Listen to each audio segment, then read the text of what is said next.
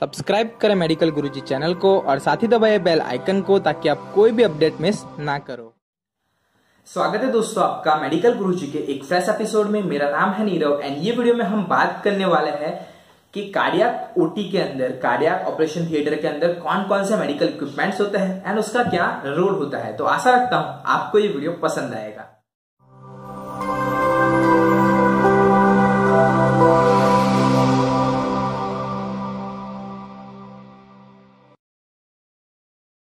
दोस्तों, हर एक operation theatre में डिफरेंट इक्विपमेंट्स होते हैं। सभी के बारे में मैं डेडिकेटेड वीडियोस बनाऊंगा, लेकिन आज की वीडियो में हम बात करने वाले हैं कार्डियक ओटी के बारे में, जहां पे कार्डियक सर्जरीज होती है। तो वो ओटी के अंदर कौन कौन से इक्विपमेंट्स होते हैं, तो ये वीडियो को मैं दो पार्ट्स में डिवाइड करूंगा। एक कैटेगरी होगी जनरल इक्विपमेंट्स की जो अदर ओटीज में भी होते हैं, एंड दूसरी कैटेगरी होगी स्पेसिफिक वो कार्डियक ओटी के अंदर ही होते हैं। पहले मैं सोच रहा था कि मैं सिर्फ कार्डियक मेडिकल इक्विपमेंट के बारे में बताऊं, तो वो थोड़ा कंजस्टेड हो जाता एंड आपको लगता कि यार सिर्फ इतने नहीं होते हैं।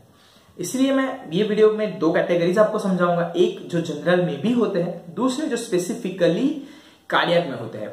तो चलिए शुरू करते हैं। तो सबसे पहले बात करते हैं हम जनरल इक्विपमेंट्स के बारे में।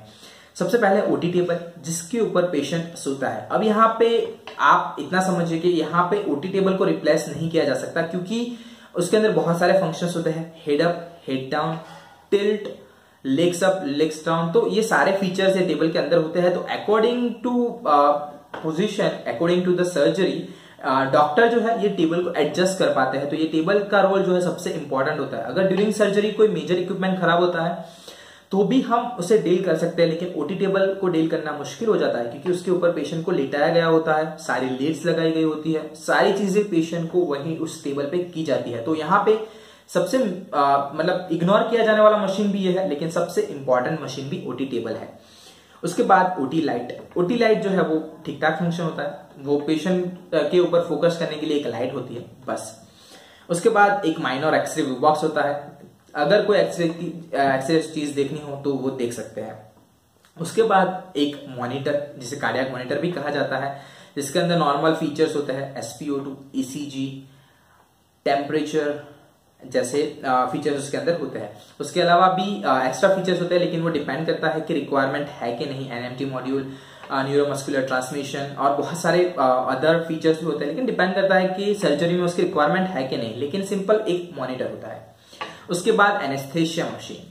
अब यहाँ पे जब कार्डियक सर्जरी होती है तब एनेस्थेसिया मशीन जो यूज होता है वो विथ वेंटिलेटर ही होता है। उसमें बॉयल्स एनेस्थेसिया ट्रॉली का यूज आज नहीं हो रहा है, पहले हुआ तो मुझे आइडिया नहीं है, लेकिन मेरे सामने मैंने कभी भी कार्डियक सर्जरी में बॉयल्स ट्रॉली नहीं देखी है। तो वो जो एनेस्थेसिया मशीन होता है वो इंक्लूसिव ऑफ वेंटिलेटर होता है। उसके बाद सिरिंज पंप होता है। अगर मान लीजिए ड्यूरिंग सर्जरी पेशेंट को इंजेक्शन कंटिन्यूअस रखना है, कंटिन्यूअस मेडिकेशन देते रहनी है, तो सिरिंज पंप उस टाइम काम आता है। इसी तरह उसका सिमिलर मशीन है जो है इन्फ्यूजन पंप। उसके बाद कॉटरी मशीन है। अगर ड्यूरिंग सर्जरी पेशेंट को, अगर पेशेंट के अंदर कुछ काटना है, अगर कोगुलेशन करना है, ब्लड सर्कुलेशन रोकना है, तो ये कॉटरी मशीन का यूज होता है। अब यहाँ पे कॉटरी कैसे काम करती है उसके बारे में बहुत ही जल्दी एक डेडिकेटेड वीडियो बनाने वाला हूँ। एनेस्थेसिया के बारे में मैंने बना दिया है, मैंने मॉनिटर के बारे में वीडियो बना दिया है। अगर आपको वो देखना है तो लिंक्स आपको डिस्क्रिप्शन बॉक्स में मिलेगी। अब यहाँ पे एक बेसिक आखिरी मशीन जो है वो है सक्शन मशीन, जो हर एक ऑपरेशन थिएटर में होता है, क्योंकि एक्सेसिव फ्लूइड है या वाटर होता है तो उसे बाहर खींच लेने के लिए यहाँ पे एक सक्शन मशीन तो होता ही है। तो यहाँ पे ये सारे मशीन जो है वो जनरल कैटेगरी में आप इसे गिन सकते हो, वो सारी ओटीज में रहेंगे। अगर कुछ माइनर ओटीज रहती है जैसे कि ऑप्थल्मो, तो यहाँ इसमें से काफी सारे मशीन निकल जाएंगे। तो अब हम स्पेसिफिक कार्डियक ऑपरेशन थिएटर के मशीन्स के बारे में बात करेंगे। सबसे पहला होता है ड्रिल। मैं अब तक 3 हॉस्पिटल्स में काम कर चुका हूं और मैंने हर जगह पे मनमल ड्रिल को देखा है, जो यूज होती है रिब को कट करने के लिए। जब ओपन हार्ट सर्जरी होती है तो यहाँ पे आपको पता है कि रिब होती है, रिब के अंदर है हमारा हार्ट, तो वो रिब को कट करने के लिए ड्रिल का यूज होता है। उसके बाद डिफिब्रिलेटर। अब यहाँ पे ओपन हार्ट सर्जरी में डिफिब्रिलेटर का फंक्शन बहुत ही ज्यादा होता है, क्योंकि काफी बार ड्यूरिंग सर्जरी भी शॉक देना पड़ता है। जैसे ही मतलब मान लीजिए पूरी सर्जरी खत्म हो गई, हार्ट को ब्लड मिल रहा है, लेकिन फिर वो पंप नहीं कर रहा है, तो 1-2 बार वो शॉक देते हैं। तो इसके लिए डिफिब्रिलेटर होता है।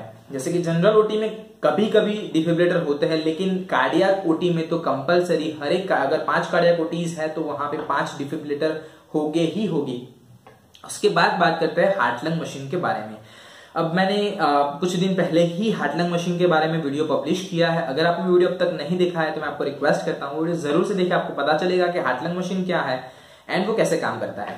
लेकिन यहाँ पे एक ओवरव्यू आपको दे दूंगा कि heart lung machine bypass surgery में यूज होता है जो हार्ट एंड लंग का काम करता है। अगर आपको और डीप में जानना है तो ऑलरेडी वीडियो पब्लिश किया हुआ है, आप आई बटन पे भी क्लिक कर सकते हो, लिंक आपको डिस्क्रिप्शन बॉक्स में मिलेगा। उसके बाद इग्मो मशीन होता है। इग्मो मशीन का फंक्शन वैसे तो पैरेलल ही है, वो हार्ट लंग मशीन के जैसे ही काम करता है। उसके बारे में बहुत ही जल्दी मैं वीडियो बनाऊंगा, लेकिन काम उसका जो है वो समहाउ सिमिलर होता है हार्ट लंग मशीन से। उसके बाद कार्डियक मॉनिटर। अब कुछ पैरामीटर्स ऐसे होते हैं जिसमें एक्यूरेसी चाहिए ही चाहिए, तो वहां पे कार्डियक मॉनिटर अलग से आता है, लेकिन वो एक टाइप का मॉनिटर ही है, लेकिन उसका यूज कोई अदर ओटीज में नहीं होता है। अगर कार्डियक मॉनिटर है तो वो सिर्फ और सिर्फ कार्डियक ओटी में, कार्डियक सर्जरीज में ही यूज होता है। उसके बाद वहां पे आता है IABP machine, intra ocular blood pump भी कहते हैं। तो ये मशीन जो है वो बहुत ही इंपॉर्टेंट है एंड कुछ क्रिटिकल पेशेंट्स में after surgery, after bypass surgery ये मशीन को लगाया जाता है, ये मशीन को कनेक्ट किया जाता है। ये बेसिकली कोरोनरी आर्टरी में एक बलून जाता है जिसके अंदर हीलियम गैस है वो इन्फ्लेट होता रहता है ताकि वहां पे कार्डियक प्रेशर ठीक ठाक रहे। तो ये मशीन भी बहुत ज्यादा इंपॉर्टेंट है क्योंकि ये आफ्टर बाईपास सर्जरी कुछ पेशेंट्स में लगता है। यहाँ पे मैं ऐसा नहीं कह रहा हूं कि हर एक पेशेंट में आफ्टर बाईपास सर्जरी ये IABP मशीन लगता है, लेकिन कुछ पेशेंट्स में लगता है। बहुत ही क्रिटिकल मशीन है एंड ये रेडिकली रहता है कार्डियक ओटी के लिए। और ये मशीन जो है वो कैथ लैब में भी अवेलेबल होता है जहां पे एंजियोग्राफी एंड एंजियोप्लास्टी होती है। उसके बाद आता है temporary pacemaker and permanent pacemaker. वैसे पेसमेकर स्टोर में रहता है, लेकिन अगर इम्प्लांट करना है तो कार्डियक ओटी में रहता है। एंड टेम्पररी पेसमेकर तो रहता ही है कि अगर रिक्वायरमेंट है तो वो कनेक्ट कर सके।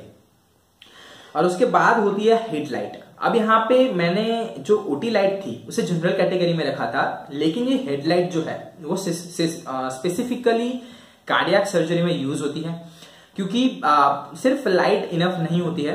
तो यहाँ पे हेड पे एक लाइट लगाई जाती है जिससे पूरा फोकस जहां पे करना है, डॉक्टर को देखना है, वो देख सके।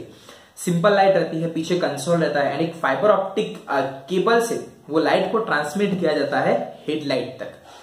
तो दोस्तों ये सारी चीजें हो गई, ये सारे मशीन्स हो गए कार्डियक ऑपरेशन के लिए। कार्डियक ओटी के अंदर ये सारे इक्विपमेंट्स या आप कह सकते हो मशीन्स होते हैं।